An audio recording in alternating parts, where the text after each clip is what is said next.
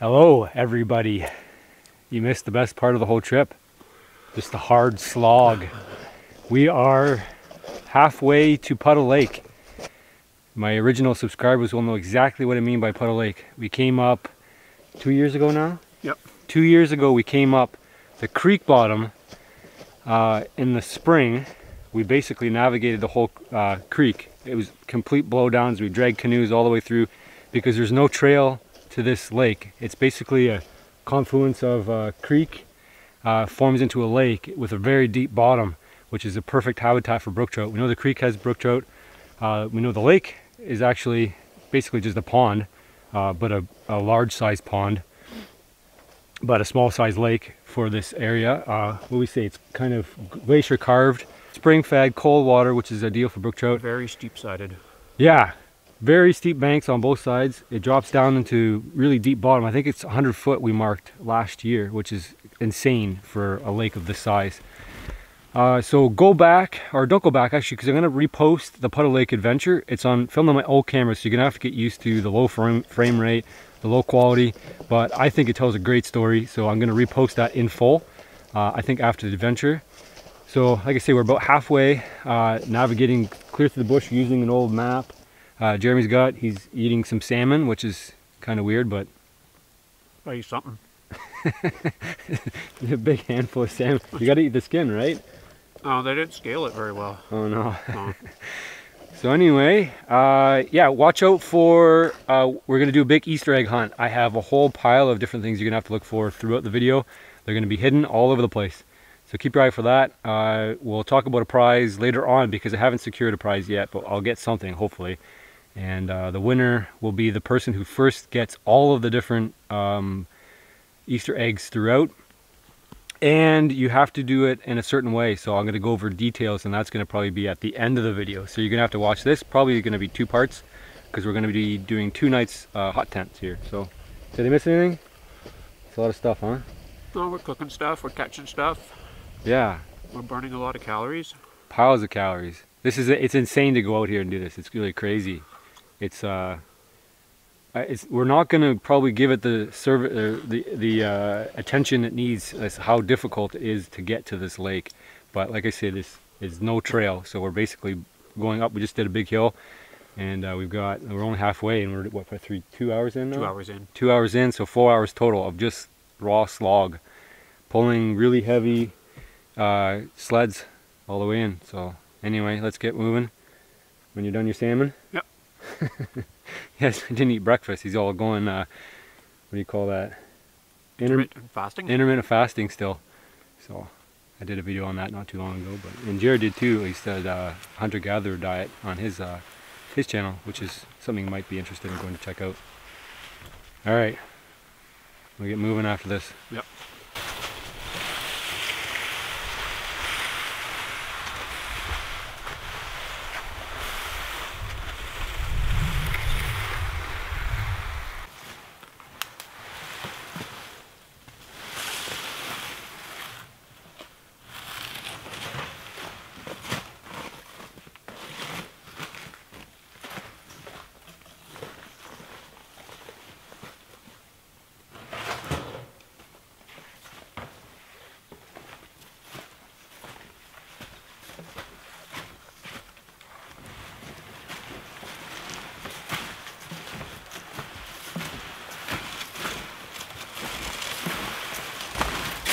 See if I can pull this while I film.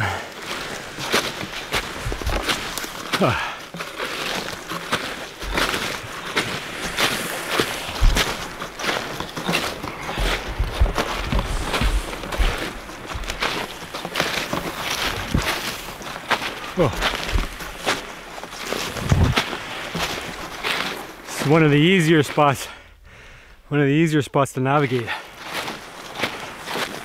At least bush-wise, because it's more open. We went through some pretty nasty stuff. Jeremy's up ahead breaking trail. Just get hung up on everything.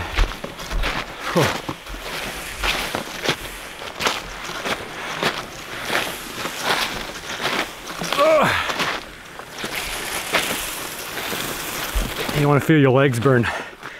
This is the way to do it. I put the camera away.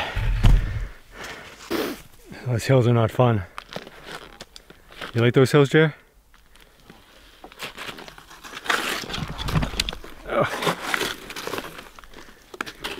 Caught up in my rope.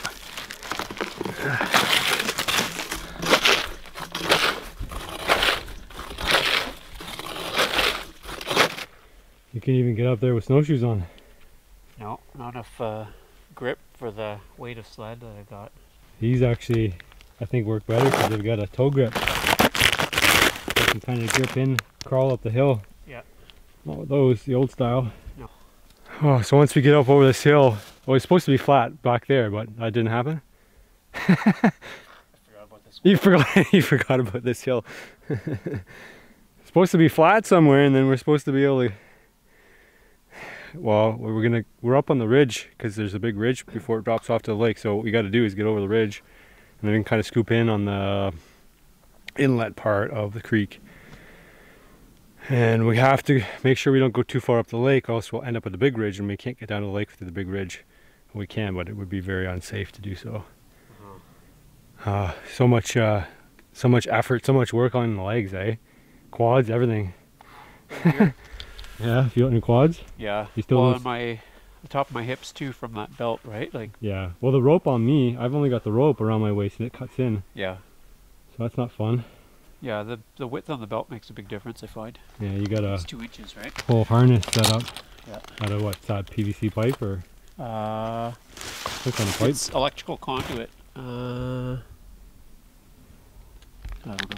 Anyway, what did you do? Schedule 40 PVC. And you put some screws, some welded screws, or some heated up screws with an eyelet, Yeah. jammed it in there. Melted the nuts. You gonna make a video on that or no? I probably will. This Maybe. is the test run, so if it works, I'll. Right. Yeah. It's so far hasn't broken. The last one you made out of wood broke, right? Yeah. It lasted a bunch of trips and then it snapped. These ones are more flexible, eh? So Yeah. what happened on the other ones is the sled pushed down and they broke that way. Yeah. But these have so much give. I just can't believe that these nuts, which I just heated up and pushed in, basically, are holding the weight of that sled. Yeah, and it's a heavy sled. Going up the hill where it's so heavy, I'm like crawling to. Yeah, you'll have to make a video. So. Yep. And I'll have to link the guy whose video I watched to. Yeah. 2 fully loaded sleds. Right to the brink. They're not light either. Nope. So you still think we're only halfway? Oh, that. Really? Well, I was trying to get a signal, but I'm not sure. GPS is useless. Yeah. Because you don't get a signal where you need it. So what's the secret of navigating in the woods? Cell Having phone. 10,000 different items. Yep. GPS, analog. Yeah. People who don't know analog is Mix. That's the analog. Compass, Compass. the map, Yeah, we got a map. We got everything. and then just the bird's eye view for a little bit of Yeah, confirmation. actually, we can see there's a ridge top way over here, and then it plummets right over the hill. So we know that's either the creek or lake. Puddle Lake. Emery's been using his cell phone too because he's not getting service with GPS. So that's the thing about GPS. As soon as you need it, it doesn't work. It's garbage. So you can't rely on them. But it'd be hard for us to get lost since we can basically walk back on the same path we took, and we have everything we need for probably for 4 or 5 days living comfortably, and then and then maybe another 3 weeks of starvation. So definitely people can come find us. Worst case. It says Puddle Lake is right there. It says it's right there, eh? 3 more hours. It better not be. We'll be there by noon. Yeah. So how long did we be there? In a couple hours? Yeah, it's 5 hours, 4 hours, 3 hours so far. 3 hours. So if you think you can do that, you're welcome to come out to Puddle Lake and join us. If we'll tell you where it is. Yeah. If we catch a 3-pound fish, we're not going to ever tell anybody where it is. No. If we catch a bunch of perch, well, maybe one day we'll let somebody else know. Alright, so over the ridge. Yep. Over the ridge, down the valley, down the lake, catch fish, have a good time, all that good stuff. Yeah, wildernessy. There's no sounds. There's no engine noise, no nothing. And it's whisper quiet out here too, because there's hardly any breeze, no wind. It's a perfect trout fishing weather. Yeah, the Overcast. The birds all stopped. Yeah, I don't find I hear very many birds in the deep woods though. If you really listen, there's a lot more birds in the city than there are out here in the woods. When we were close to that creek, we heard a whole bunch of them, right? Yeah, by the creek, There's because there's woodpeckers, more life by the creek than there is, you know, in open hardwood, especially in the winter. There's no tracks. There's no deer tracks, no rabbit tracks. We saw a couple wolf tracks. Yep. That was it. And there's nothing out here, man. People think there's nature and it's like abundance, but pure nature, overgrown, nothing. We've seen 2 squirrels all day. Yeah, 2 little red squirrels and that's it. 3 hours. Plus we're scaring everything away, but not that matters. There's no tracks on the ground, so they're not here. The sled's only fallen over twice. Both times when I set up the camera. And every time I do set up the camera, I'm paying attention to the camera, I'm trying to make it smooth. I hit a stupid tree. I'm bound up on a tree. Oh.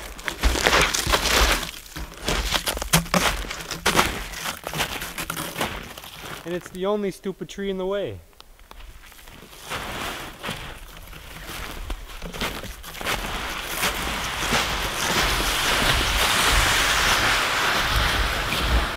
So if you can see down the valley, that's the opposite side of Puddle Lake. So we got to go down the valley, there's a little pond, and then the creek's running that way. So Jeremy figures we're about 85% of the way there. Yeah. If we're being specific. It's been a little bit less than 4 hours. It's not too bad. No. Oh, just 4 hours of pure slog. Yeah. It's a lot like dragging those canoes in Yeah. the spring. We thought it would be easier than doing the spring journey with the canoes, dragging it, slogging it through probably about the same length of time, to be honest, through the creek. And this isn't much different. So,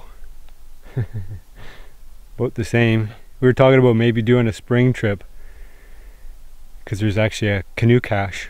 A canoe cache for people who are not Canadian is basically you leave a boat at a lake, and it's apparently it's legal to do that.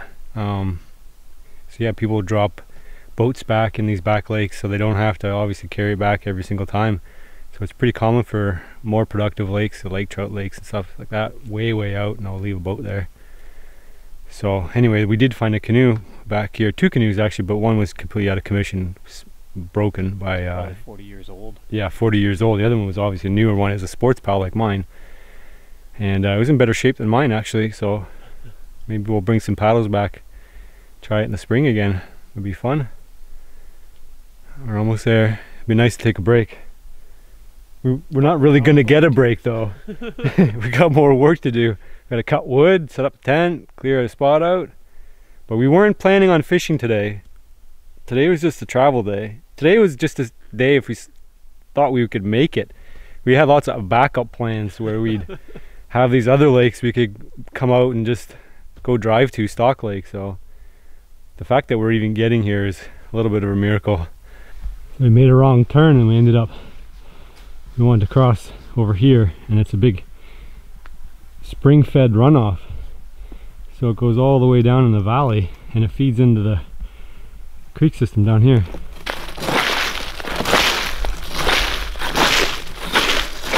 I'm not going to show the drop off, but it's straight down 40 feet, and you can actually hear water. That would be spring water and runoff. That would feed part of the creek system down there. And Jeremy, since he was breaking trail, is coming up the rear. We've been mostly in front, so almost there.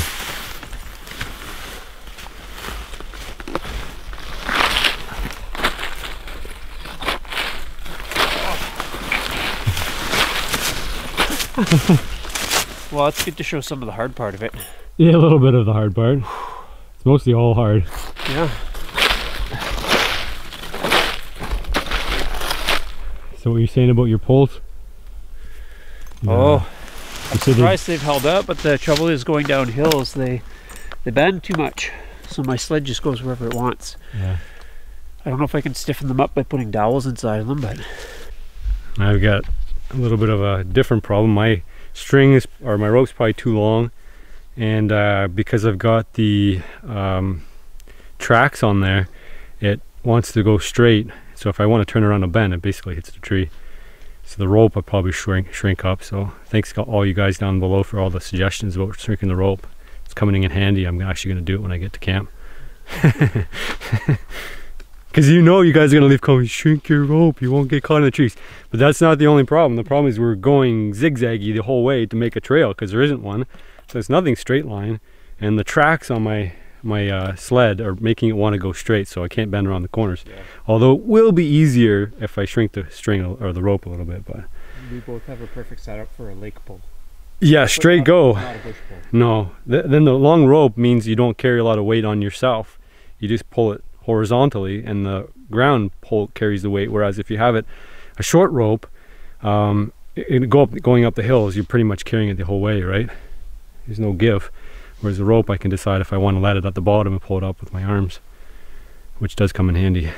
Seems like we're never going to get there. This hill's not fun, put it that way. Jeremy's still halfway up because I basically sat on my sled and coasted down. Very carefully though, if you're going to do it, very carefully.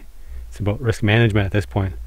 We are 4 kilometers away from help. We'd have to pray on a signal, climb a hill, pray on a signal, call on a chopper to land on the lake. That's basically our rescue, our out. So in other words, there's no injuries today, none. Shit, now I gotta find something to knock on. Knock on wood. Alright, so Jerry's still up the hill. He's having a harder time because he doesn't have a rope. So there's pros and cons to both systems, right? Jeremy is right there. So he doesn't have that benefit of using the rope to control the sled as it comes down the hill. Let's see if we can find him in the bushes. Where is he? There he is.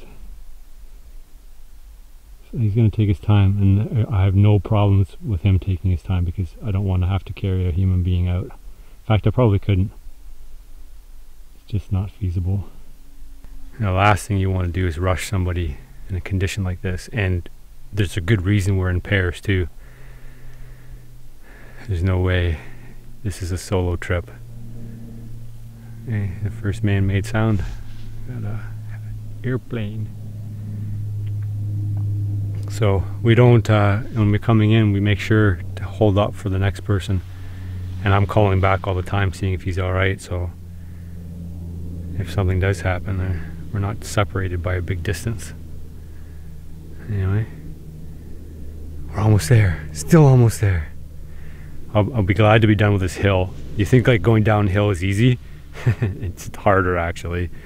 Well, I wouldn't say harder, it's about equally as hard going down the hill as going up, because you can't just let the sled go, end up with a smashed up sled and on the wrong line too. So you have to control it going down, and like they say, there's no path, so you know your sled's just going to end up where it ends up, which might be like against a boulder or something else.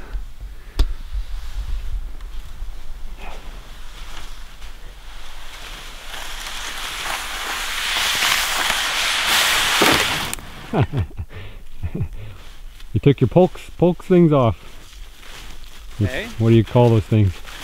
The poke poles? Poke poles? Yeah. I took them off. Yeah, not working? Couldn't control it going the hills. So. Yeah, I was just talking about that, how it's harder to control. So pros and cons to both ways, right? We're going to have to do like 6 trips up that hill because we won't be able to pull our sleds up. But it's going to be worth it, right? Right, that's what we hope. Yeah. There's so many other lakes we could have gone to. We totally killed that tree. Someone's going to be really upset. I don't think there's a forest of trees or anything, but you know, you didn't have to do that, Jeremy. It was an accident. Yeah, you're so bad. I was trying to hit you. Yeah, then you'd have to carry me out. I was just talking about that too. Oh yeah, whatever. Whatever? 10,000 bucks to get a helicopter. Is that what it costs? 10 or 18, I forget. For a rescue? For a heli rescue? You don't have adventure insurance? Yeah, heli rescues are expensive. Then you have to pay for it yourself? Hella money, yeah. Really, eh? Well, you think what it costs just to go for a helicopter ride, and then you throw a couple paramedics in there. You know, for 20 grand I'd crawl out. Would you? I think so. Yeah, I would, for 20 grand. For 20 grand. 5 hours of slogging and we finally made it to Puddle Lake. Finally. And it's just a little pond. Pond with promise. I'm gonna post that other video, you guys gonna watch it. It's a really good representation of Canada. So I would urge you guys to go on Google Maps or Google Earth, find North Bay on the map, and then go about 2 or 3 hours north of that and just check out the topography, and you'll be amazed at what Canada has to offer as far as these little puddle lakes all over the place. And this one doesn't even have a name because it's not really been discovered. So I think if we called in, we could probably get it named Puddle Lake, but we're not. We're going to keep this one a secret for us because there are so few secrets left as far as undiscovered, uncharted territories in Canada. So we're going to keep this to ourselves.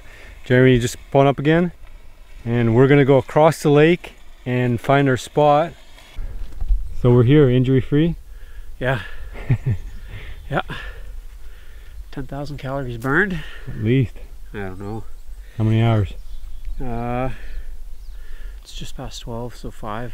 5 hours straight. But we didn't. Under 5. We didn't leave at 8. At 7. 7? 7 to 12, 5 hours. Yeah, but we kind of took some breaks.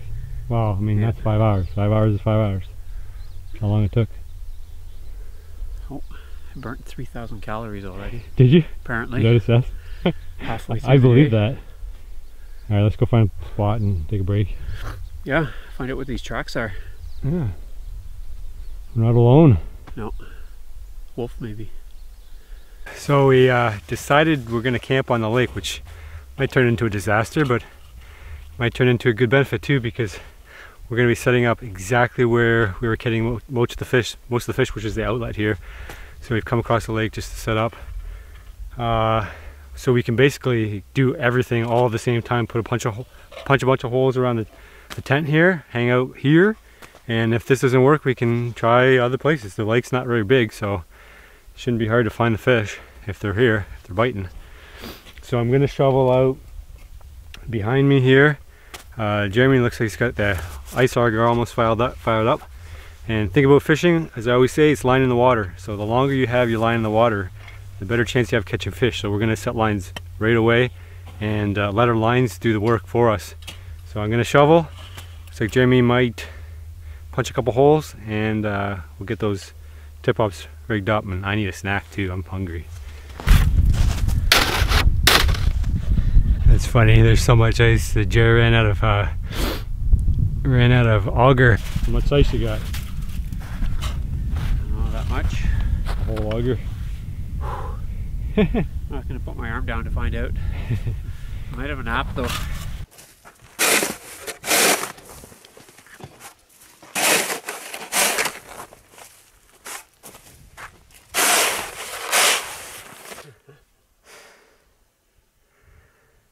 Oh, it'd be funny if we caught a fish right away though.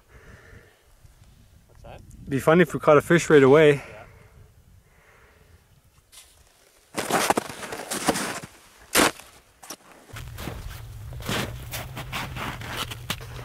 So we've got one line set here so far. Just a little chub minnow on just a plain J hook, that's it. And how these tip-ups work is when they go down, I can adjust these too, so I can let the fish run. You usually hear the line come down, and you know you have a fish because it stays down. It gives it a little bit of slack for the trout, which they like, and there's not a lot of tension at the end here, so they can grab it and run a little bit. That's it, one line in.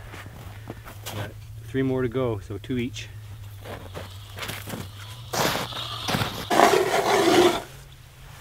I got it halfway for you. Halfway, eh? That's it? Yeah. It's lazy. Whew.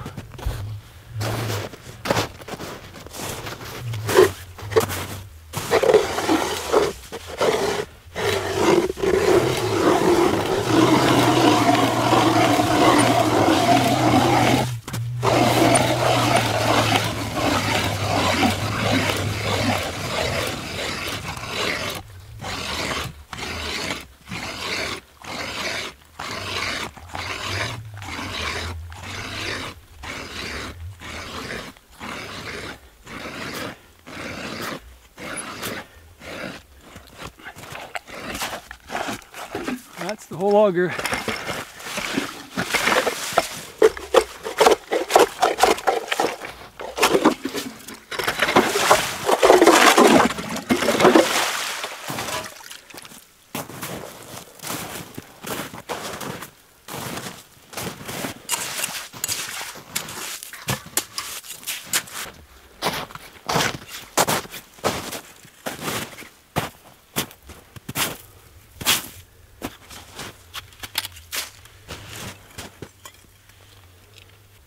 $10 feet. Yeah. What was the other one? 10 feet, well this one I don't know, we want to be in about 10 feet. Yep. The other one was quite a bit more than that.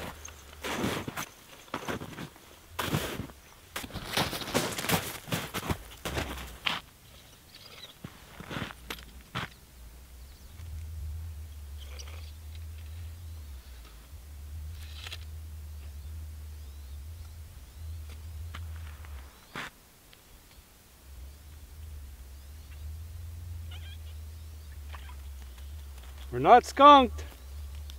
Hey. We're not skunked. Hey. Little guy, but that's what we're here for. The natural little guys. On the little minnow. Now we can go home. It's been all worthwhile, guys. A little natural brookie.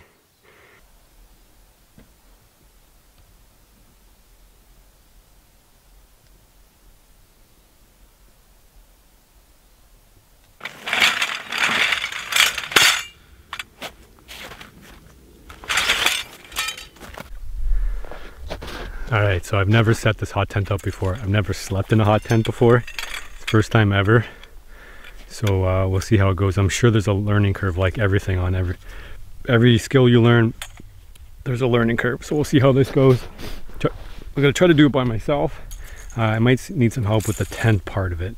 Jeremy's just off grabbing some brush for the stove and some spruce boughs for the bedding. Because we're going to be camping on the ice, we want to get up above a little bit. I'm not going crazy, I'm actually checking the fishing lines as I'm talking here. Okay, let's get this set up.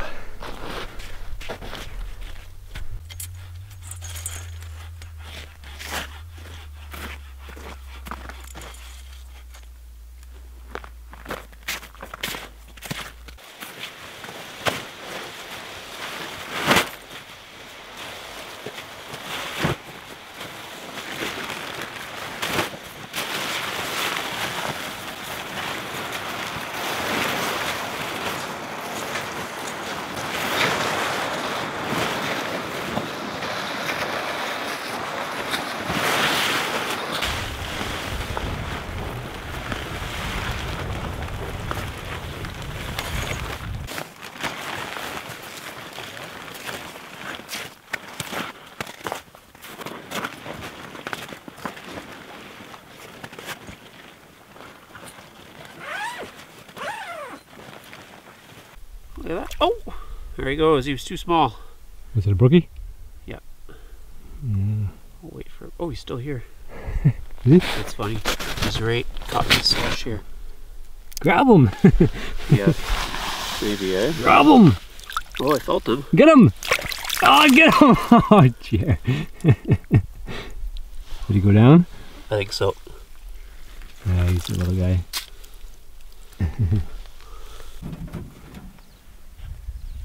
Like so. And the rest of these just kind of nest like that. So So, like so. There we go.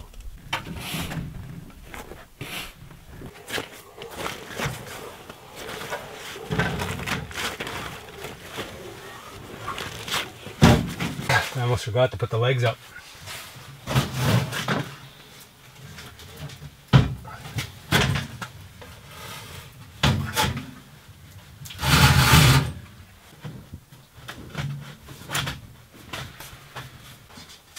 There we go.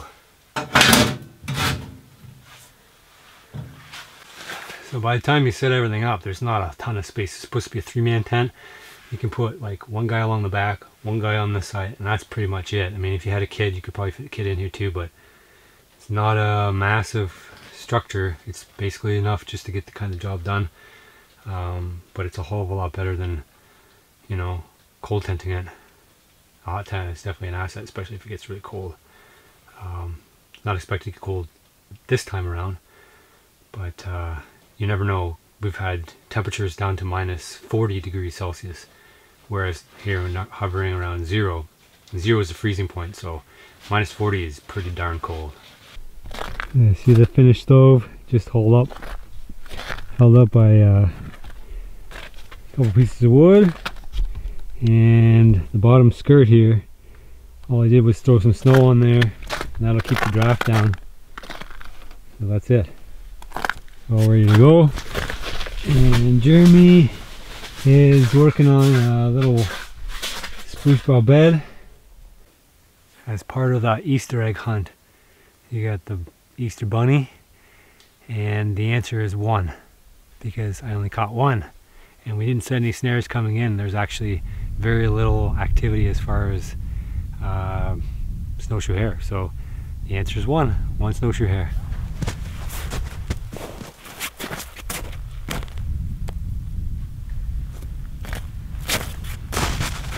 I always feel like it's more homey when you got some meat hanging outside the camp. For some reason it just makes me think that it's camping time.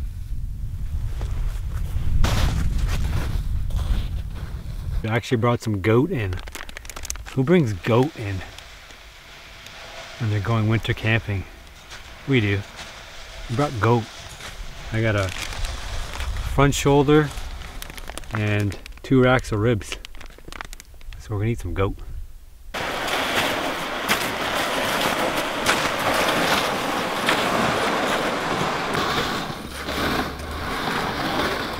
That'd be a good trick. Get a goat. Bring a live goat out here? Yeah, one that pulls our sleds and then we eat it. And then we eat it. The donkey. Yeah.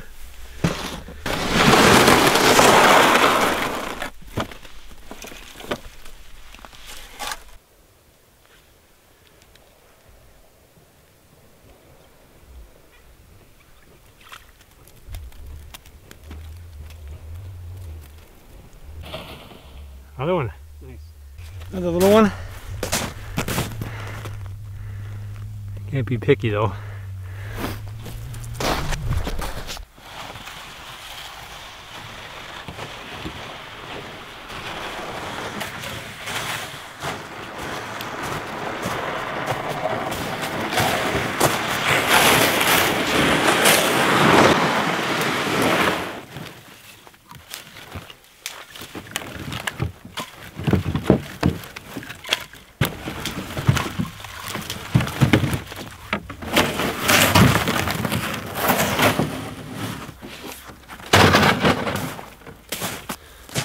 Such a fancy YouTuber.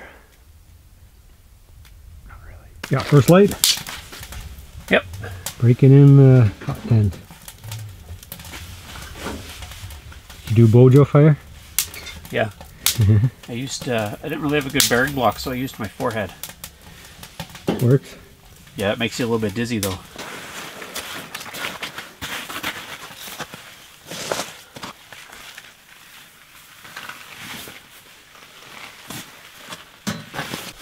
Pretty fancy work. Yeah. Getting there. Getting there. Another more. We should boil a little bit of water for drinking, eh? Yeah. I was thinking even just to put my cup on there with some lake water. Maybe bring back some hemlock branches for a tea. I've talked about how fresh our lakes are, but all this is really good drinking water, but it should be boiled first.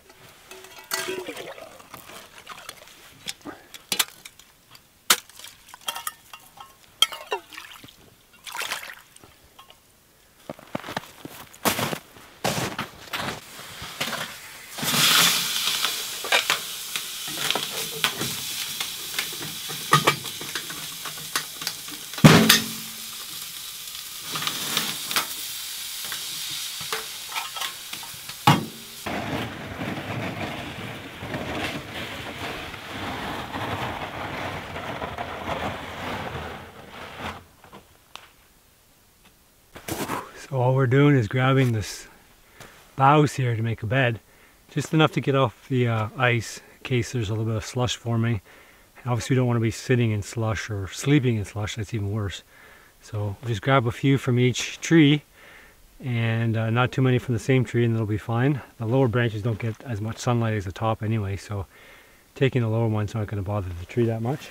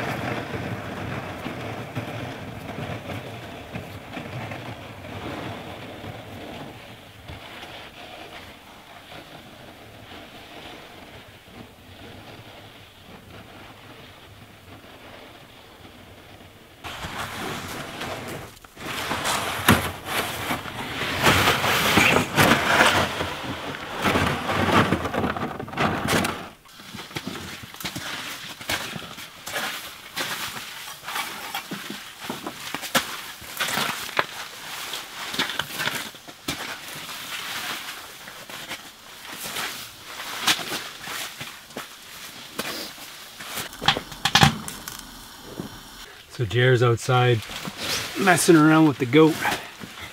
We're gonna have some goat stew. Everybody asks us why we stew everything. Well, the reason we stew everything because it's easier.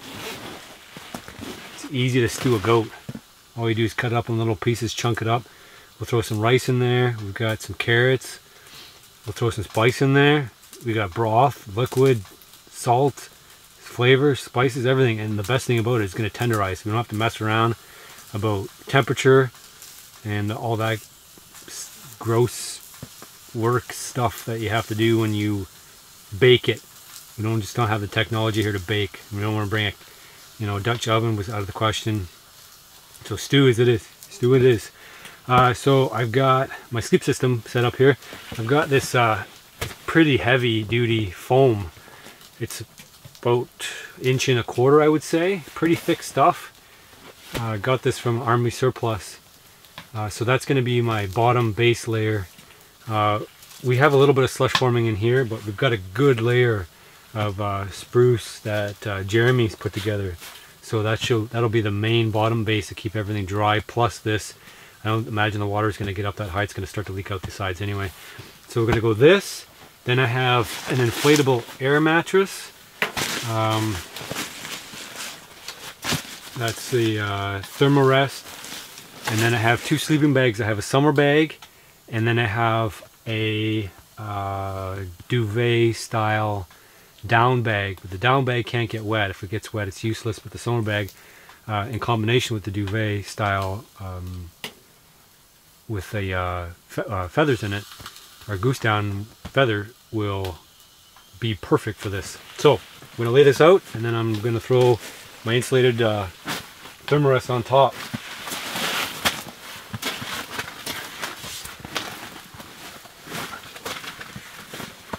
On top of that, we're going to put the Thermarest. So this we just blow up. So I'll have, a good airspace, air cushion, rubber in combination with air. So I'll have the best of both worlds. So a Thermarest basically is just a nozzle, and you blow that up. Folds out, packs up nice and small. So I've got a summer bag in here with dry clothes. And I'll change obviously before I go to sleep. I'm not going to change before that because it's not crucial that I'm dry right now. Fairly warm and active, but I do want to have dry clothes to sleep in. So I'll leave that here. I'm not going to open that yet because I don't need to. And then these are both dry bags. Dry bag, dry bag. So worst case scenario, I could, if I got really wet and damp, I could take all my clothes off and jump in a sleeping bag, and I would be totally fine because this stuff is good to really low temperatures. I think this bag here is good to about minus, 10 degrees Celsius, and the combination with the summer bag is probably good for minus, 20, 25, 30. So that's my sleep system. I'm not going to put it together just yet. I'll just throw our 2 little speckled trout here up on our trophy pole.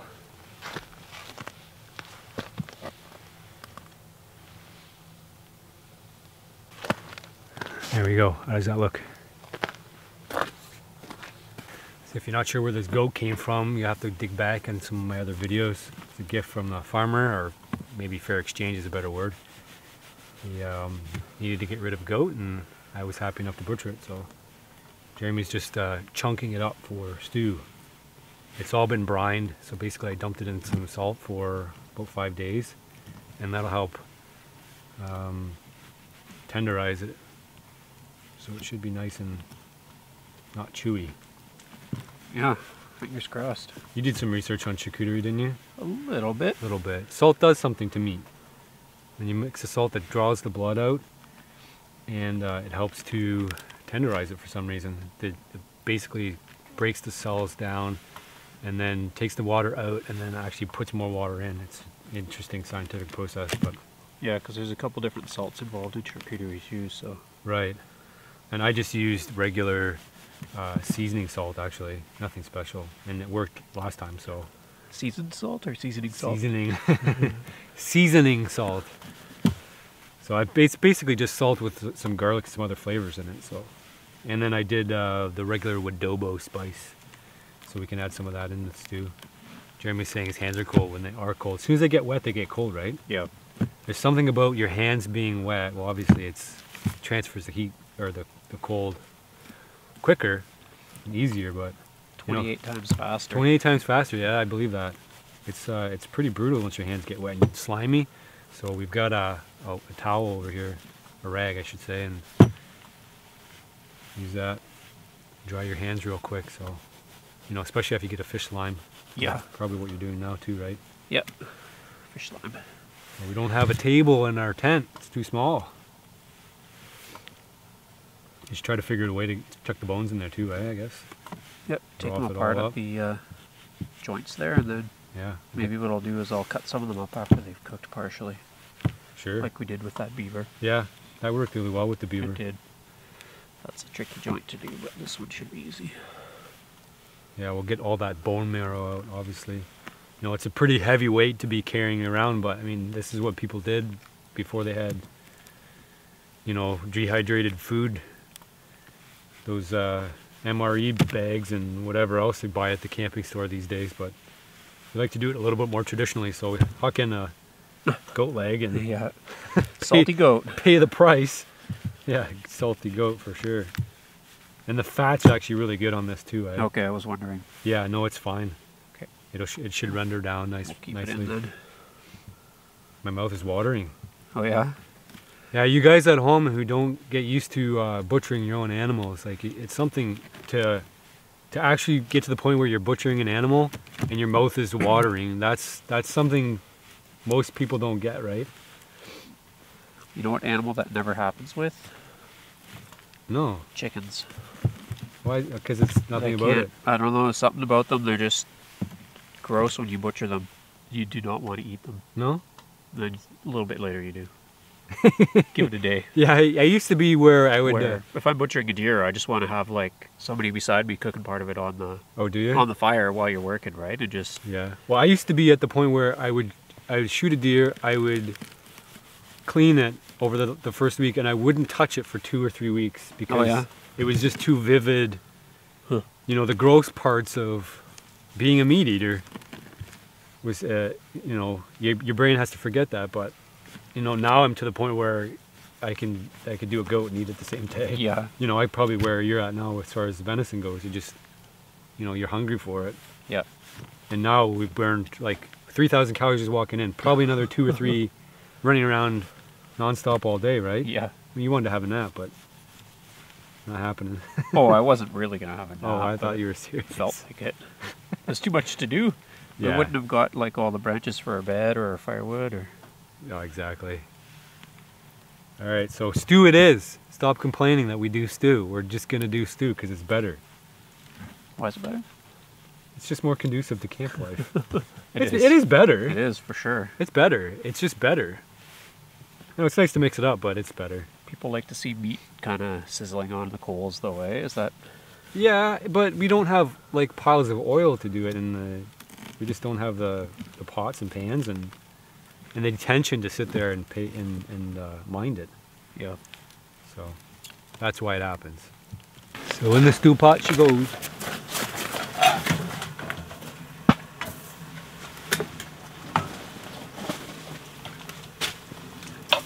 Should be creeping up on the evening bite. This is the bite that every fisherman likes to wait out and see happen. So we'll see if we actually hit it. That's the nice thing about staying overnight. You might think it's a lot of work for, you know, we're up to 3 tiny trout. And it is a lot of work for 3 tiny trout, but it's more than, for people that live in Canada, it's more than, you know, 3 tiny trout. It's the whole experience. It's the whole nature thing that we have here. You know, I don't know too many places in the world that have an outlet like this to visit, you know, in their backyard. And people, you guys have been commenting all the time about all the things that you guys see. And I guess I have to understand that maybe you don't see the same perspective, like when we cut down trees and whatnot, that this is a perfectly renewable resource here. And we're not going to run out of trees anytime soon because we manage them on what's called an 80-year cycle. And it's meant to mirror what happens with forest fires. So in about 80 years, the forest is totally recovered. But if you leave the forest, get big, it overcrowds, and it shelters the lower browse, so it can't grow up and renew. So what the logging companies are doing now is actually clearing the forest out so that it can do that 80-year cycle. And then all sorts of new life springs up. Animals start moving in, like deer and moose and bear, you know, because the berries come in and the undergrowth comes back up, and that's where the productivity is. The main productivity is in that lower section of the forest. But if it has a big canopy, the light can't get down. You can't get fruiting trees. You can't get berries. You know, all those wild edibles that we know about don't exist in the deep forest like this because it's a huge canopy and the light doesn't get down low where it needs to go. So anyway, I think if you guys continue to watch this, you'll see what Canada has to offer and how we can use the nature and the forest as a renewable resource. And the wood we cut here is dead, you know, just because it burns better, but there'd be no reason we couldn't cut live trees.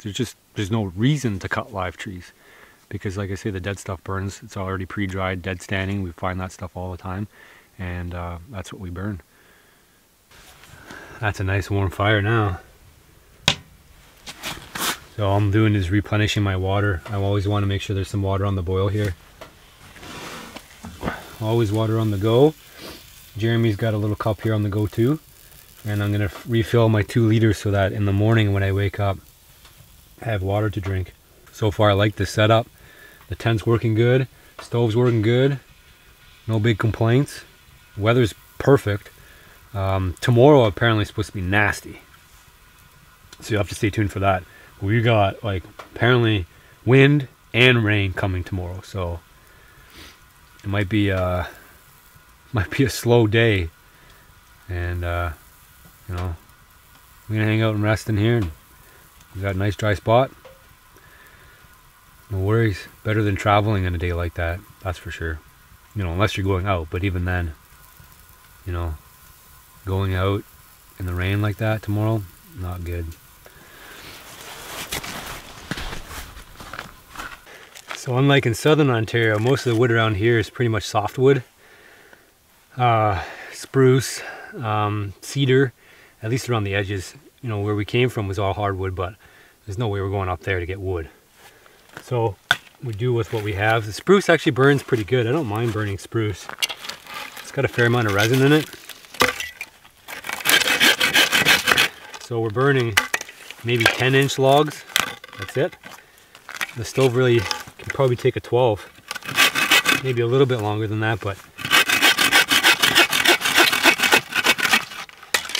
does a pretty good job heating that space, you know, just little logs like that. Get a good stack of those for tomorrow in case it's raining. And then we want a good stack overnight, and then we want, you know, enough for cook a meal and breakfast, or at least warm up that goat a bit for breakfast. That'll be nice.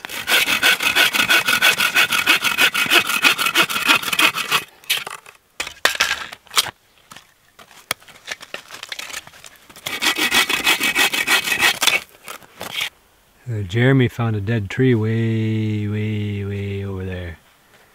He's hauling back, hopefully some bigger stuff. Doesn't seem like a very big lake, but it's a big size. He's going very slowly. He's tired. We're both tired.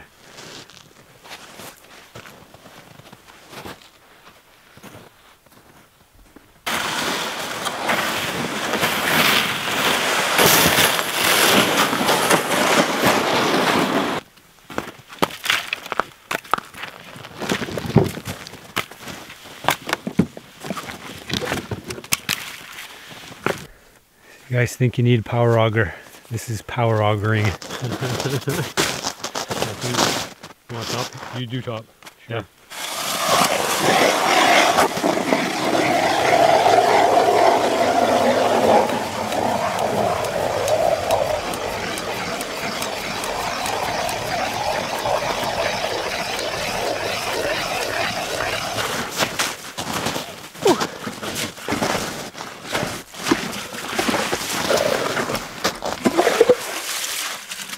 It's a made in Canada power auger.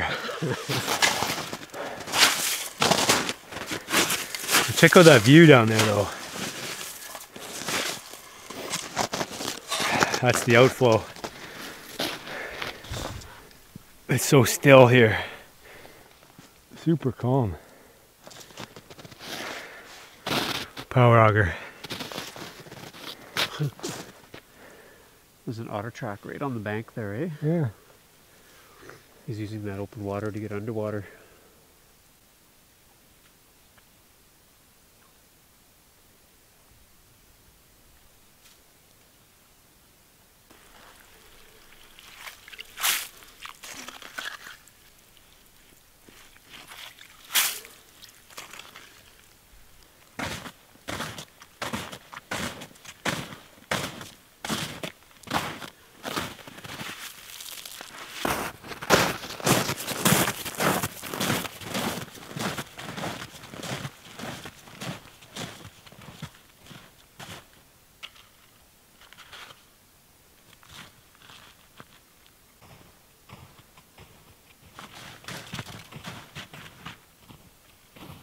Fish.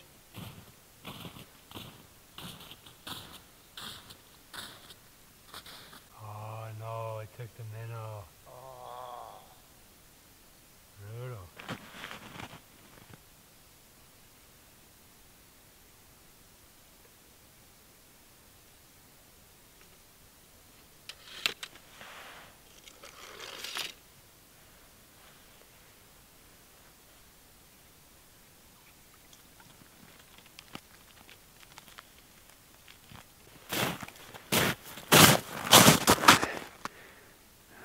No monsters yet, but we're working toward a meal. That's number 4. Be nice if they're a little bit bigger than that though.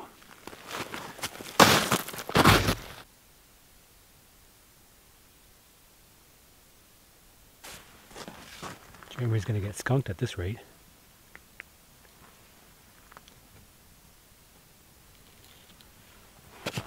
That's 4 for the board.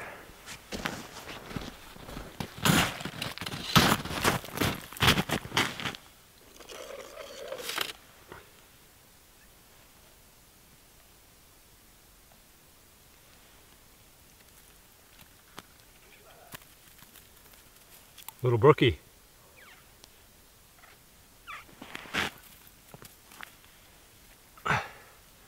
We want it? A 6-incher. Let him go. Jerry, you want this line or no? Oh, she's running.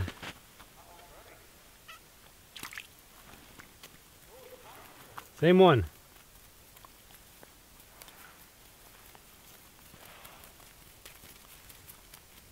I'll let this one go too. Too small. That's 6. You want to not be skunked, or you happy to be skunked, or you want one?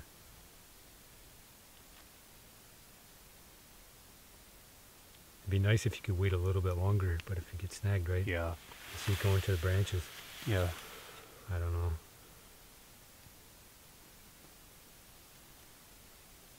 Just a little. Hit it? Yeah. Small one? Yeah. Oh, it's not so bad. That's a keeper for today.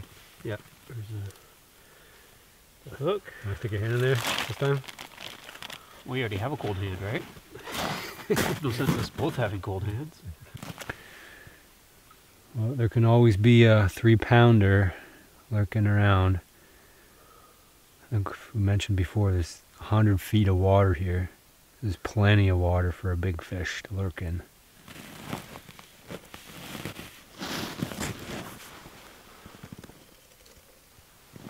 And this is the hole we just punched too.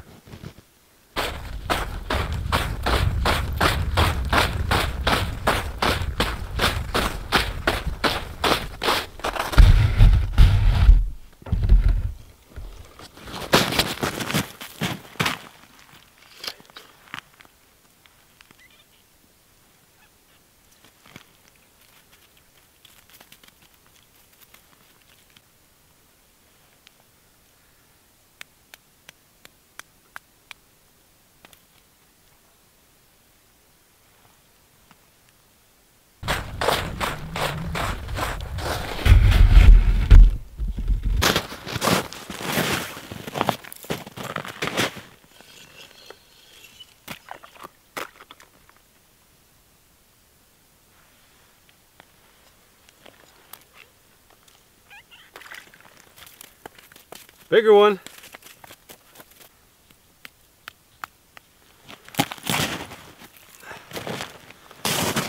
There you go. That's the best one so far.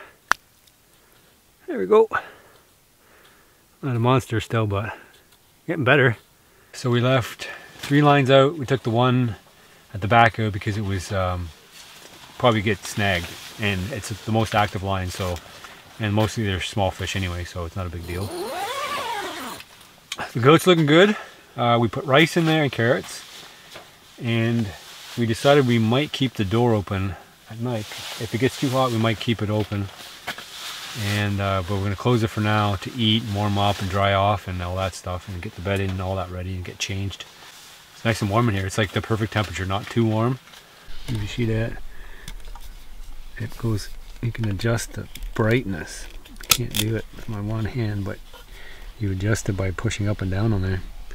How does that look? Here, I'll do it against the tent. Maybe I won't. Anyway, turns off and on the same way. It's lighting its whole tent up. There we go. Look at that. Oh, we lost our light, and it's back on again. And we're blurry again. There we go, that's a little better. You wouldn't have made it with your cot, man. I don't think so. We would have given up. I didn't think we were going to make it anyway, but then we just kind of kept a pace, and we made it. We made it in all right time too. So that was pretty good. But a cot would be nice because it's also the same height as a chair, and it's totally worth it for those 7 fish we caught. Yeah, totally. Tiny trout. I checked. I burned 6,000 calories so far. Yeah, just about. According to Fitbit. There's 1,000 calories in a trout, so if I eat 6 of them... There's 1,000? Not the ones we caught. It's always funny when you say you're going to eat goat. It's like, it's not really gourmet. It's like, we're going to eat goat tonight.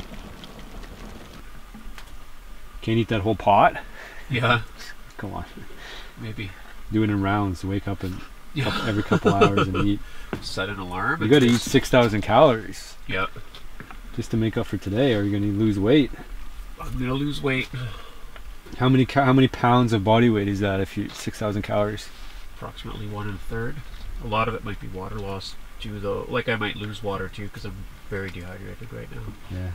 I only got a few tricks. This is what Canadians do. We got maple sugar, but this one's different. This is mint, wild mint. I collected it down by the pond near my house. I don't know if you'll see it or not, but it's green. Yeah, and it smells like mint, like toothpaste. Yeah, Canadians are getting famous for another bag of green. It's true. It does look like we're gonna have a really good time tonight. Anyway, so yeah, I'll put those together and make some tea. I've been saving this for so long and try to figure out when to use it, but I don't really like hot drinks. But this is like the perfect time to do hot drink. Ooh, that's hot too.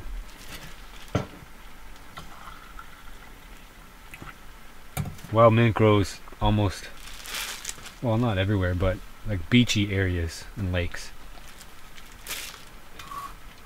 So I'll let that steep. Have some tea and throw some sugar in there to get my calories back and have some goat. Giddy up, goat. Goat.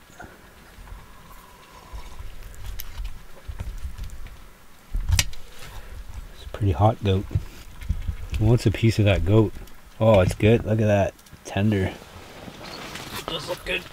I'm just gonna move this because our rice time is up. Dude, that's as good as beaver meat. Is it? I don't believe you. Okay, not quite as good. It's pretty good though. Who wants some of that? Anybody want some goat meat? I want some goat meat. You want 6,000 calories of goat meat? Yeah. You need to get a little silver marrow spoon.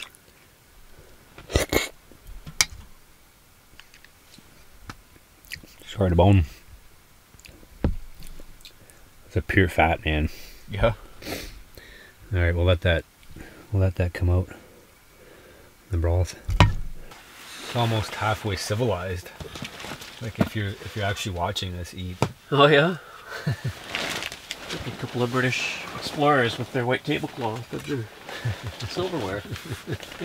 It actually does look like a table. This is the bin. Your mom's here. Oh, thanks. More like Japanese. Yeah, just a small scale. Yeah. Very efficient. Sugar for me. Alright, as you guys know, I read all your comments so far. But eventually I'm going to lose track of that. So what I've started to do is write down, or at least mark out the most common questions that keep showing up over and over again, so that I can address them to everybody that watches. So we'll cover a couple here right now. Somebody asked, or a few people asked, do you ever get sick from eating wild foods? Have you ever got sick from eating wild foods? Yes. Which one? The delightful minnow stew.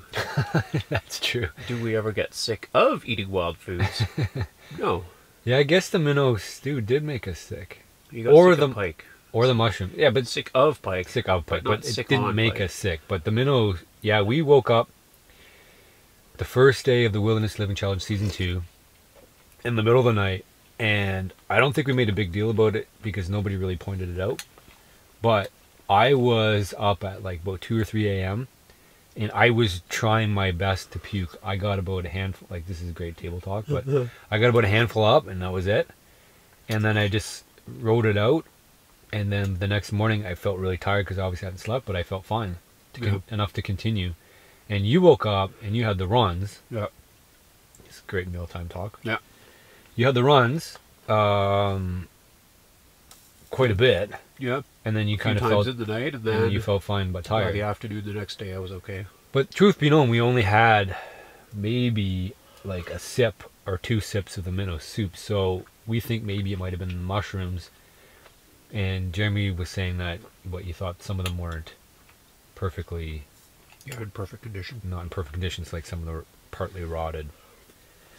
So yes, we have, but otherwise no, we haven't got sick from eating any of the meat or anything else really.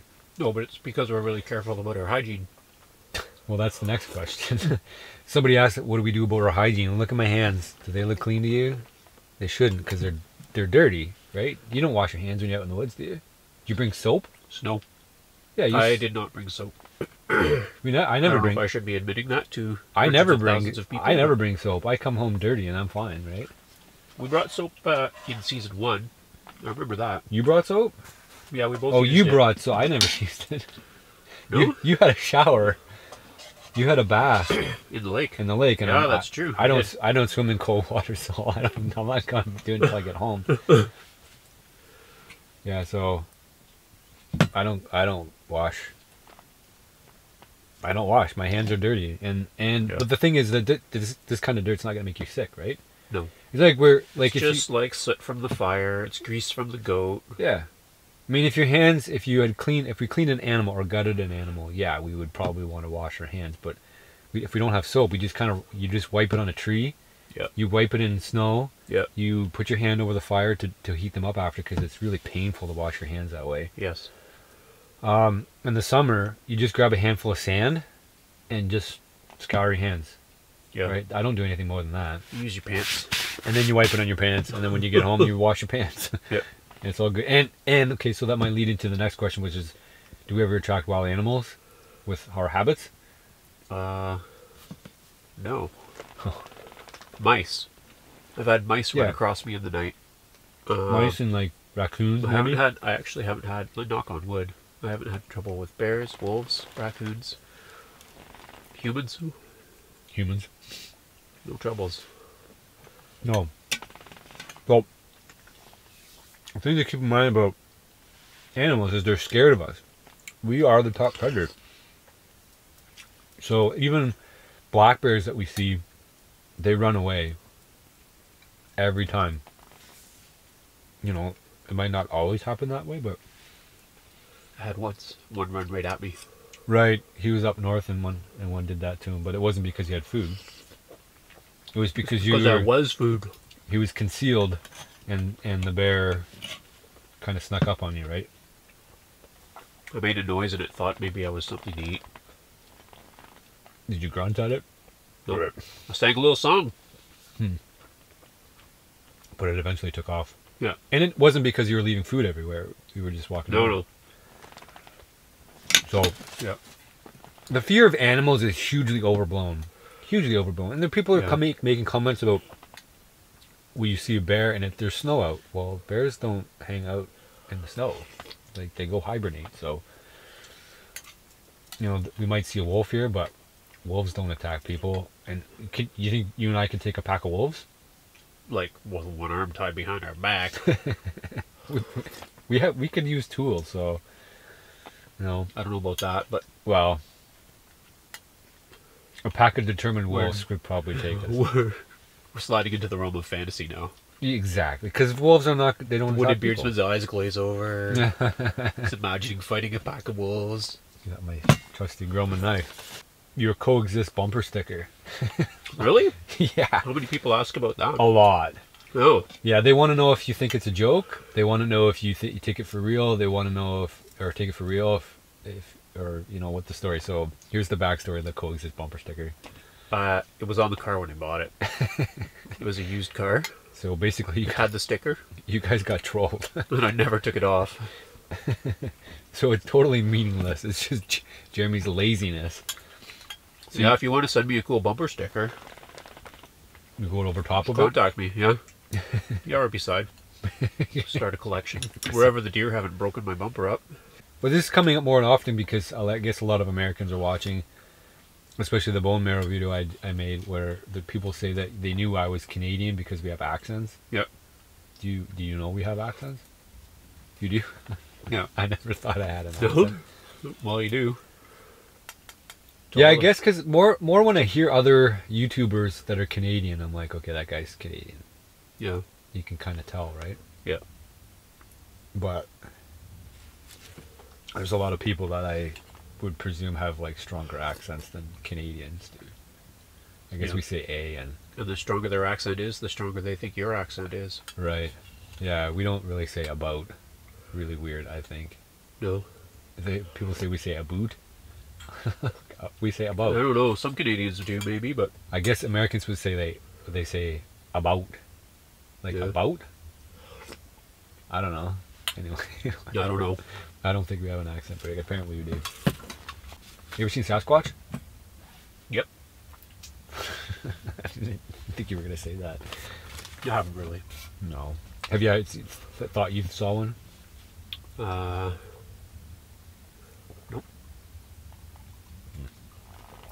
I for sure never had any inclination that there was a Sasquatch. No Sasquatchiness, eh? No, never. So I've heard some really crazy night noises, but it's always been just like birds that you wouldn't expect, or... yeah, it's always an animal. There's always a reason, right? Remember we were paddling in the dark to go duck hunting, and there was like a weird... Yeah, there was a weird sound. Like a bear yawning, or like a Yeah, it was like a wolf weird stretching, or moaning. like It was a weird it was moaning. weird. But It I've might never, have been a Sasquatch. It might have been a Sasquatch. People like to play tricks on their own selves, I think. Okay, so this is the last one we're gonna say. Stevie Ray, username, who writes, "I love to be in the woods, but it makes me nervous. What's the trick to not panic at every branch crack and other noise I hear?" Because Well, there's probably a lot of other people out there in the same kind of boat where they're kind of scared, right? Especially on solo stuff. I Yeah. would say if you're scared to go in the woods, don't go solo, no. for starters. Yeah. Right?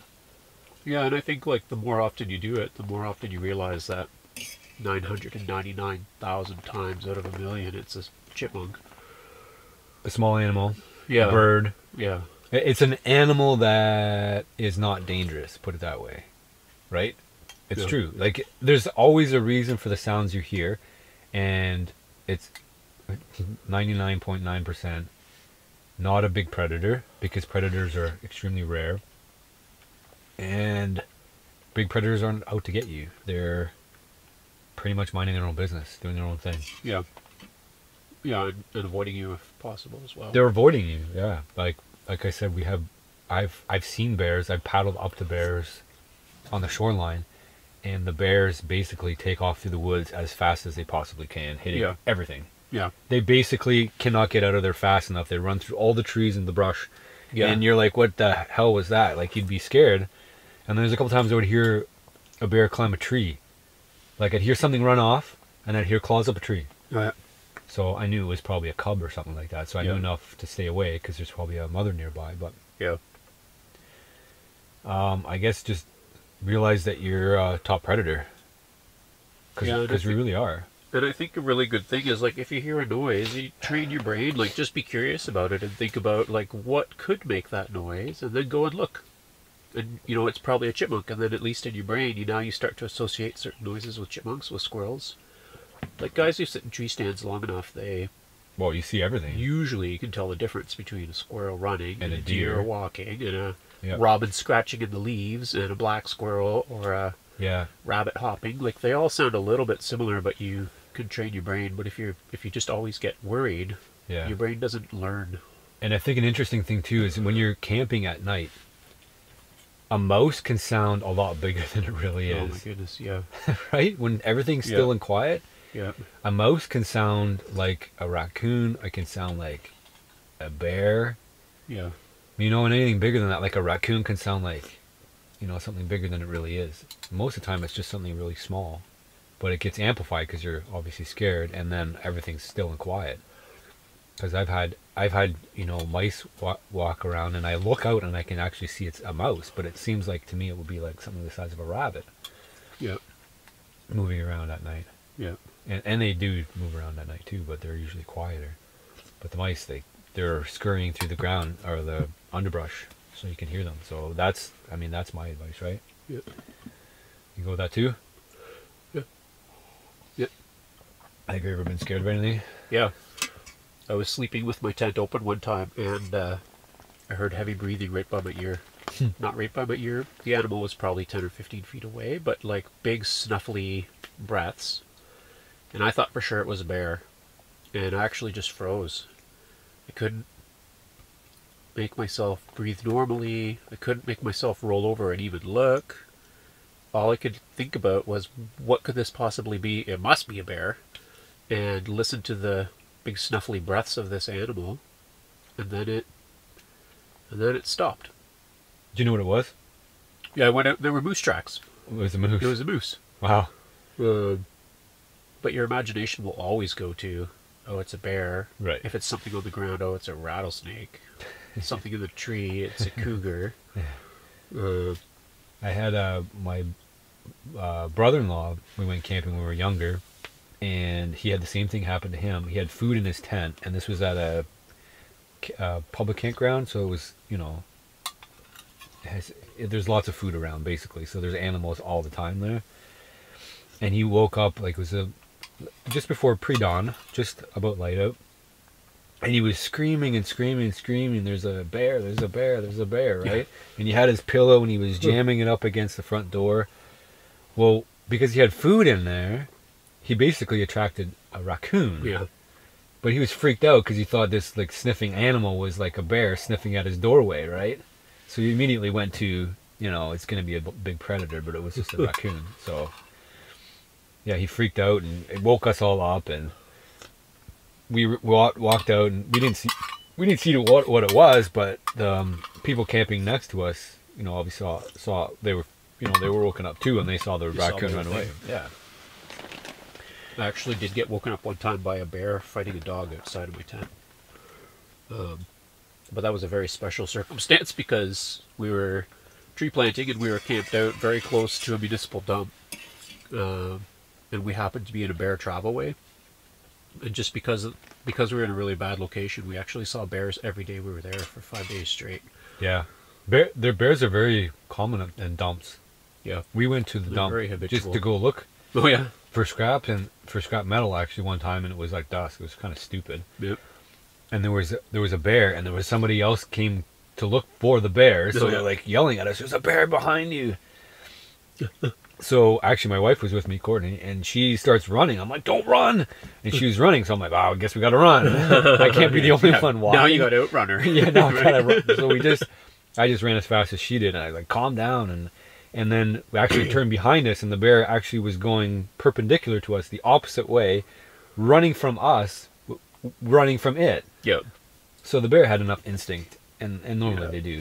You know, unless an animal's cornered, they're pretty much, they're going to be scared of people more than the other way around. Yep. So that's a long answer, guys. Yeah, that was a really long answer. That was a really long answer. You'll have to pare that one down. But hey, you guys are joining us for a meal too, right? So, cheers, guys. Hey, you know, throw some wood in this fire. Ah, it's cooling off a bit.